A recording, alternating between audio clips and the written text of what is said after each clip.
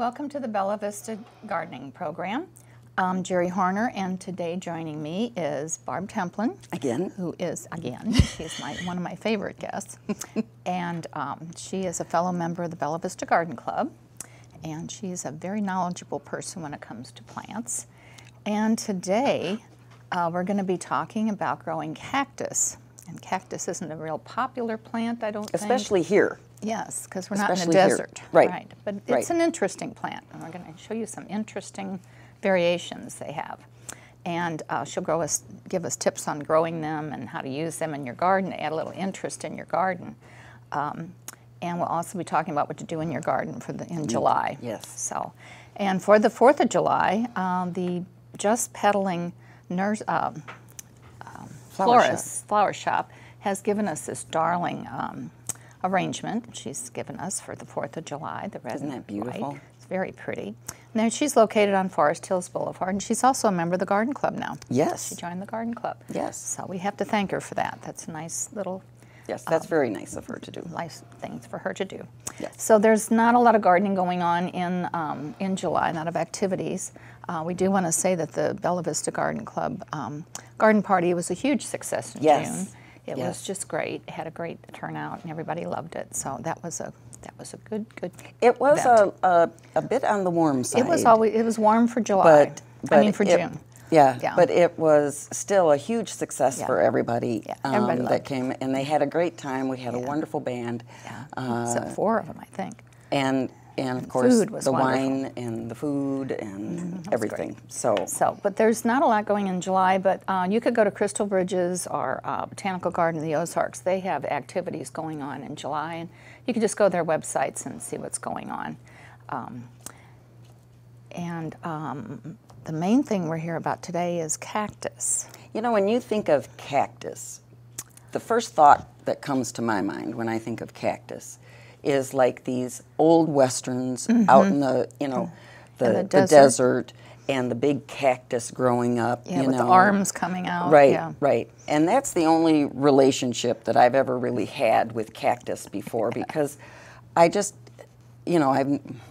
however, cactus is so different. There are so many different types of cactuses. I think there's, 2,000 varieties of cactus. There's actually 2 types of cactus, which is jungle and desert, and we'll talk about those a little bit later. But people mix up succulents with cactus. Right. And not all succulents are cactus, but all cactus are succulents. Right. So it's like a variation of succulents. Right, right. And the reason that cactus is considered a succulent, as in a lot of succulents, is their ability to hold water. Right, they're drought tolerant. Right, very drought tolerant. And the way that they do that is when it rains, during the rainy season, the stems of the cactus absorb the moisture and hold it. Yeah, they just keep it in there. So when the dry period comes, as they need water, because cactus needs water, everybody, then they will draw that into their system. I think succulents do that also. It's just the cactus are different because they have a specific element to their leaves. Right. They have Right. And you'll be surprised as to when we start showing you some of the different cactus, what is actually, you might have thought was a succulent, just a succulent, actually turns out to be a cactus. And we've got a few varieties here that we'll show you later. But it's really very interesting topic. But they're not really popular here. I mean, you see the prickly pears, and you see those grow here. Yeah, and you go to some of the big the box stores, and you'll see these little pots of the different succulents. They're all marked succulents, probably. Right.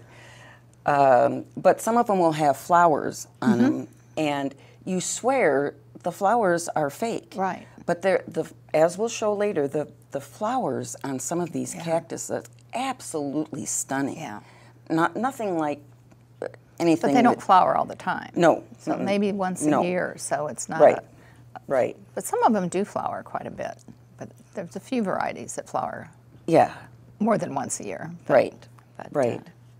And the cactus is actually a very easy plant to grow. It doesn't take a lot of fussing. It doesn't take a lot of specialized nutrients. It doesn't, basically cactus, you water them. It's like hot, dry, and sunny. That's what That's they right. need. Hot, That's dry, right. And sunny, and a little water. And the reason that a lot of cactus die is not because of the lack of water, because too much. we're overwatering them, and that rots their roots. So you can't You do can that. kill them with water. Right. That's right. As I said before, there are two different types of cactus, and the first type is the jungle cactus. And we've got some specimens here for you to see. But they are, they take the humidity here in our area very well. So if you have something such as an aloe or a Christmas cactus or something, they would love to be outside right now. Right. Because of the heat and the humidity.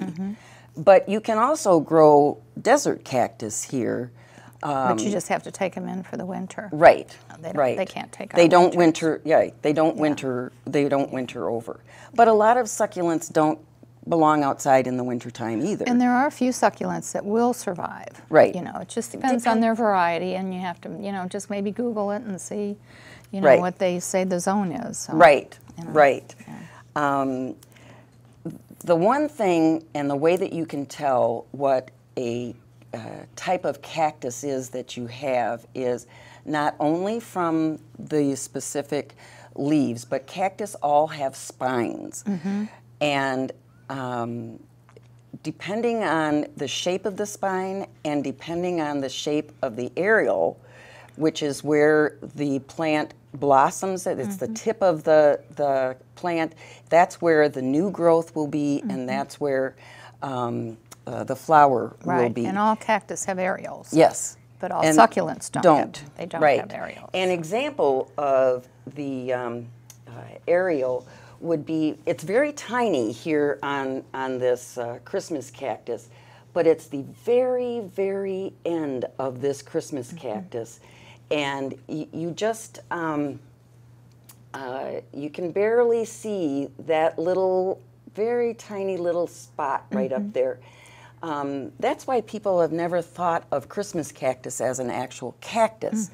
But that's where all the new growth is, and this has got some new growth coming on it. Like this is a new shoot. You can see that this is a new shoot here. These are new shoots here. And that's exactly where the flower will be when it grows, right?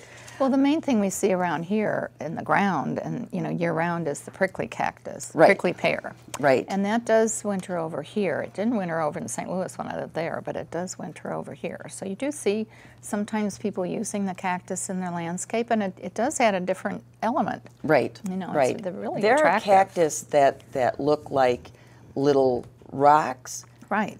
And we're going to show that. Right. Okay. And there are cactus that grow 10 feet tall. Right. Now, as far, and that would be a house plant. That would be like what you're looking at right now. That's the lithops. And that's called the look at how split rock. How looks like beautiful little split that rocks. is. Yeah. They're darling. It's not real big. No, it's a small these plant. are the first ones that we're going to show you. They're the smaller of all the cactus types, but there's hundreds of varieties. Oh, thousands of varieties.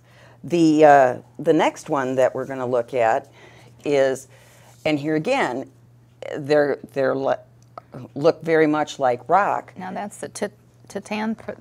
I can't pronounce these names. It breaks my tongue. Right. Titanpsis.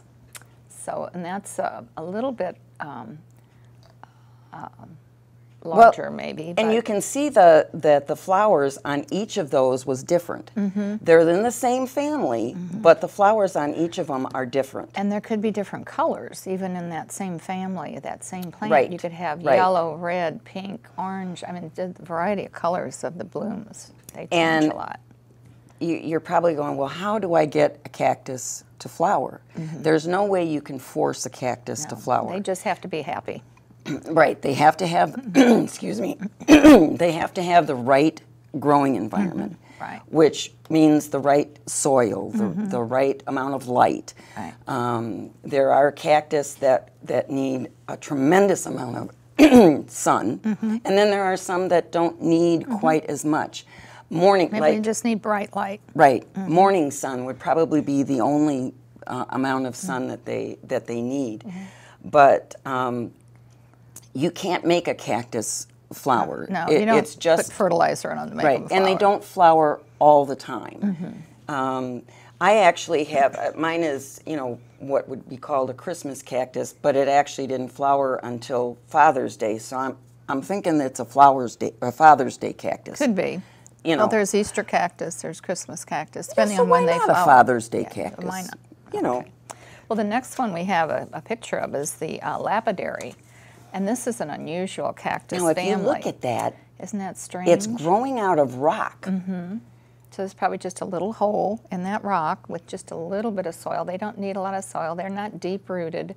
No. So they can survive in just a little amount of soil. And really what they're growing out of is the crevice of the rock or a crevice of a tree, and it's the decomposing leaves and that sort of feeds thing. them, yeah. And what you're looking at the top of each one of those plants is the flower. That's the bloom. Yeah. And it's you wouldn't call it a flower in most terms, but to that particular cactus, That's how that's it a blooms, flower. right. So it's very interesting.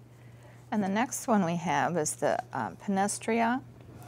And this is the one you see a lot of. It's kind of a rounded cactus, and it has these cute little blooms on it. Like I said, they don't look like they're real. No, They look and they come in artificial. a variety of colors, Oh, they're just hot unbelievable pink and colors. orange and white and yellow. Now, Some are bicolor. Right. Two colors. And you'll notice on this one that it has the spikes. The spines are real close to the body of the plant, and then it has these spikes. And they're sharp. Yes, they are. Gotta be Yes, careful. they are. But the unique thing about a lot of cactus is they can be used for medicinal reasons. The Native Americans used the spines and the spikes from cactus as sewing needles, and Oh, yeah. I mean, so 'Cause many they're tough, different. yeah. Right. They also use them for making tea and that sort of thing. The tricky thing with that is that you have to know exactly what you're dealing with, Right. what cactus, what needs to be done in order to be able to safely use. So I'm not encouraging anybody to go out there and munch on a cactus. No. Well, the next one we have is the Gibam, and it is another small one. It's the last small one, and this is a cluster of them. So they're, you can see that lavender color is so Isn't that cute. gorgeous? Isn't that cute? That's just. Now, that would be cute on your patio, and then you just bring it in for the winter and put it on your porch or your enclosed deck or something. Right. And just protect it a little bit. But they are so cute. And what you've noticed with each of these so far, and as we continue, you'll notice them with all of them, is how plump those spines They're are, just how fleshy. plump those They're leaves just are. fleshy. Because that's what keeps a cactus alive. And their natural growing habitat is not something that you will easily be able to replicate, but you'll be able to get close to it. Right. And some come from Africa, some come from the Mediterranean. Actually the really interesting thing about cactus is that they're only found in the Americas. The only other cactus. I thought there was some from Africa. Oh, the only other didn't ones know are that. from Madagascar. I see. But the true cactus is only found in the Americas. That's amazing. which I thought that was very, That's very interesting. Yeah. So it's not been imported like so many of our Right. flora and fauna has been. From all over the world. Right, right. So Okay. that's different. And the next ones we have, the cactus that you use as houseplants. And the first one, that's an aloe vera. Now, a lot of people know about aloe vera. There's a lot of varieties of that Yes. also. Yes. It's a very popular plant here. We have a sample of it because- here on the desk. And this is the one you see a lot of. And this is the one, this little one here. This is the one that you see everywhere. And everyone should have one of these Yes, near Jerry their and I kitchen. are big proponents of everybody should, it'd be mandatory to It have should an be aloe in there. mandatory. And then you can see there's one broken off here. If you burn yourself in the kitchen, Which on I'm the oven, apt to which I do all because the time. I'm not So the you best in the just kitchen. take a piece of this off, you break it off, and inside is like a gel substance. Yes. And it's out. That's the aloe And you vera. can see the flesh in there. And yes, and it's just, you just rub that on your burn, and it's not going to blister. I mean, it heals that burn so quickly, and you have to do it right away. Right. I mean, as soon as I Right. burn myself, I drop everything, go in the laundry room, pick that out, and put the aloe vera on there, and it really, really does help with the burn. And you won't aloe have any vera scarring. actually has the flesh and I guess you'd call it the fluid of aloe vera. They make juices out of. It's Oh, yeah. very beneficial to people. So I was saying And I've before. never seen it bloom. I don't know No, what the bloom looks like on that one. So I've never seen mine bloom. But then again, as I was saying before we started the show, I have cats, and you've got to be very careful with cats. But my cat loves chewing on that, and since it doesn't it's not bother. poisonous, No, so it's not. that's a No, good it's not. thing. Okay. And she's, knock on wood, she's really healthy. So Maybe that's why. I'm saying, aloe vera is a good plant. well, but then again, I'm not promoting No. that everybody should let their No. cats, No. Well, our next one we're showing you is Crassula, and that is a big family. And actually, a jade plant is in that family. Yes. And Now, you would see you the believe jade- that a jade plant would be a cactus? No, it never dawned on me that jade was a cactus. So we're learning too as we Yes. do this program. Yes. But this is a jade plant, and this is called a bishop's cap. And it's not a jade plant; it's a Crassula. Crassula. But they have a lot of layers in their leaves. There's just a large variety of these, and they're so unique. This would be so pretty in a little dish with some other, cactus with it, and just do a dish with a variety of them because they're all so different, and it just. Well, we were looking at different types of this particular plant and variety, and they have some that are just beautiful in colors, Oh yeah, red One that's and green. red and green, be beautiful at Christmas time. Yes, yes. And our question then was, well, where would you purchase something Oh, like yeah. this? They're And going our to be only hard to suggestion, find. our only suggestion would be to go online and look up some vendor that would make- have.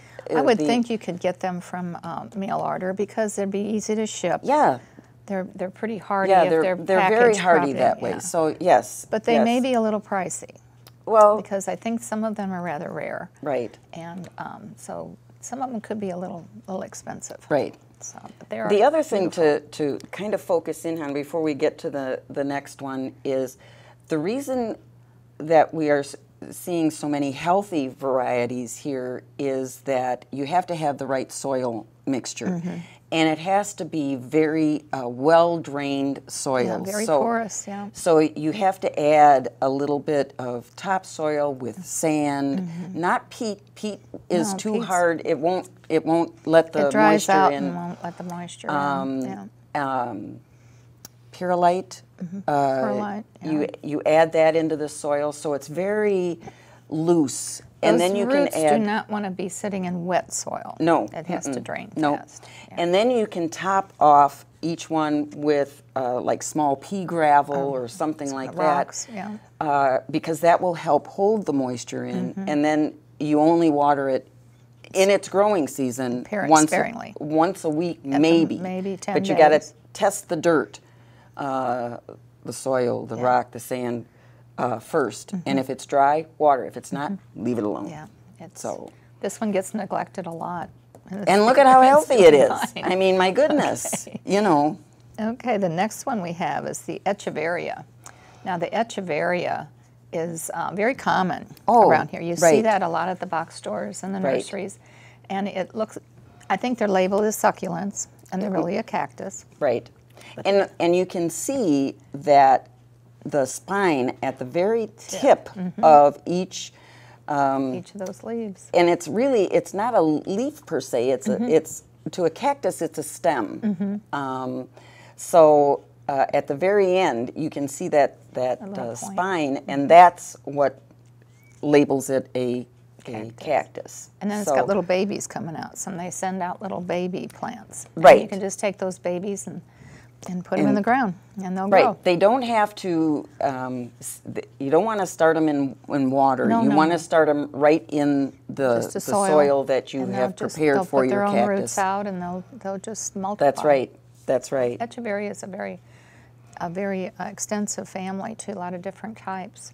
It is just amazing the amount of varieties that they have in cactus. I mean, you could talk about and look at cactus hours for a whole semester. Yeah, so if you go on your computer and you go to Google, don't think you got 5 minutes to look at them. Just plan some time to go through these. Yes. They're wonderful. Yes. The next one we have is called a peperomia. Now the peperomia, I remember when we had offices. I worked in the office. Sure. Almost every office had a peperomia plant because they're so easy to care for, and they're just a very popular plant. Now, plant. what kind is that? This is a peperomia, and this I got at the garden club at one of the luncheons. It was a gift. A raffle gift. Raffle gift. You lucky dog. I put it out on the porch in the summer, and then I bring it in for the winter. And this was a little fairy garden. Now, when I received this plant was just a small little cluster, and it has really, really grown. So it has really taken over. The light green spikes going up. And this is the bloom. That's the actual bloom. Isn't that's that the flower. amazing? So that's how they bloom. They're all so but there's just so many different varieties of peperomia that you see. So I think we're going to have to go on to what we need to do in the garden. Okay. These are just a few of the cactus you can look at, and there's so many more that are just so unusual. And I encourage everybody. And we may have to have another program on the larger cactus. Yes. So. And I encourage everyone to at least investigate cactus. They really are very easy to and they grow, add a lot of interest, so they're so different. Yes, yes. So the main thing we have to do in our gardens in July. Well, you want to be. First of all, you have to be able to brave the heat. Yeah, that's right. And the humidity, and for us, we had spring, and then it just stopped, and we immediately went into hot summer. So well, we've had quite a bit of rain in June, but in July you're going to have to really worry about watering. And now you just want to deadhead your annuals. Yeah. You want it because that'll keep them blooming. And remember to water, not overwater, and you can fertilize. But there again, you fertilize spring, maybe midsummer, and then... your annuals take a lot of fertilizer. Right, right. So in the perennials, you want to pinch back your mums till about the 15th of July. And then they'll have a nice bloom in the fall. And if you deadhead a lot of your perennials, they may rebloom. Yes. So your perennials may bloom. The thing about lawns now in July is... Especially, I mean, we've been fairly lucky with the amount of rain that we've had, but now you want to make sure that your lawn gets at least 1 inch of water a week, and that will keep it. And there again, you don't want to cut your lawn really short. No. You want to be able to have, if you want a healthy lawn, you keep it longer. Like at least 3 inches. Yes, yes. And some people think that that's kind of a little long, but it really isn't. It's better for the lawn. It is. It is. And roses, you got to watch for your aphids and your fungus. And Japanese beetles usually come in June, but I haven't seen any yet. So Thank God. maybe this is going to be a light year for Japanese beetles. I haven't seen any on the golf course or on the roses. So The only thing you can do with vegetables this time of the year is to harvest. You're not really planting anymore, so you just kind of have to make sure that your garden, your vegetable garden is weeded, watered, and then be sure that you pick off the fruit. before the squirrels do. Well, yes, or the raccoons, or Yeah. the deer, Yeah, or or whatever. Right. So, okay, so if you have any other gardening questions, you can go to the Master Gardener website. It's bentoncountygardening.org, and there's a lot of information there. And then for more information on the Garden Club, the Bella Vista Garden Club, you can go to their website. It's just bellavistagardenclub.com. And after taking a little hiatus in the summer, we will be starting our new year in September. And our meeting will be September 26th. And I'm not sure what the program will be yet, but we'll not know that yet. next month. That's right. And That's right. it starts at 11 o'clock at the Bella Vista Community Church on Lancashire Boulevard. And guests are always welcome. We love to have Yes, guests. we love and to have we love to guests. share our information, and we always have good programs We're- and horticulture. We're a really friendly group. Yes, we are. But the main thing to do in July is stay cool and enjoy the longer days. Now they're going to start getting shorter as we go along. So we've had our longest day already, and Yep. they'll be shorter. But Yep. But thank you, Barb, for joining us today. Oh, it was my pleasure. I always learn so much when you come on the show because we have to So do all- I. Yes, we both learn. It's a learning thing. Gardening is Yes. a learning thing. Yes. So, and I hope you've enjoyed the program, and we'll tune in next month. And until then, don't forget to stop and smell the roses.